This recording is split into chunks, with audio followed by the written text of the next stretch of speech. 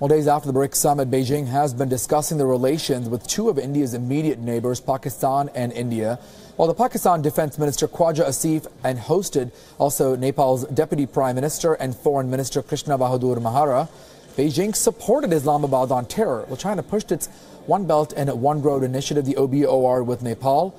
Though Kathmandu has already signed Beijing's Belt and Road initiative in May of this year, a sense of uncertainty and skepticism still persists among Chinese officials. Now, Beijing has also been trying to minimize India's influence in the Himalayan kingdom and pushing for huge trade and investment initiatives in Nepal.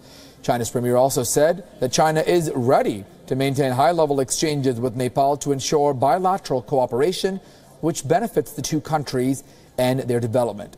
It also helps their people as well as regional stability and prosperity.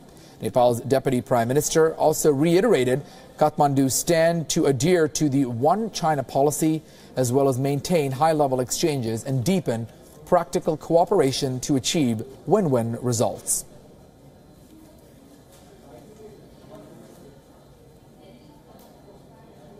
All right, really quickly back to Surya Gangadharan in the newsroom again. Surya, again, as we just reiterated, China's win-win ambitions. How is this going to be perceived by some of the other BRICS nations? I mean, they were just there last week, the leaders from many of those countries, Brazil, Russia, of course, India and South Africa, and sort of seeing the cards and the way that China is really playing its game. No, I think all countries, there's an element of contradiction in their policies and the diplomacy that they practice. And what happened in BRICS is something which perhaps every other member wanted.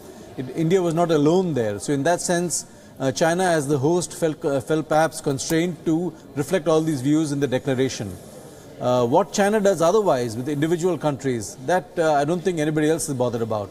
India is bothered because indirectly it helps the Pakistanis continue with their policy of hostility towards India and of breeding terror groups on their own soil. So that's an issue that will not go away.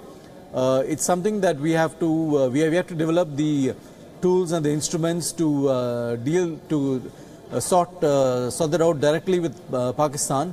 Until then, it's we just have to manage the situation. All right, Surya Gangadharan with the very latest on that. Thank you for those updates, Surya.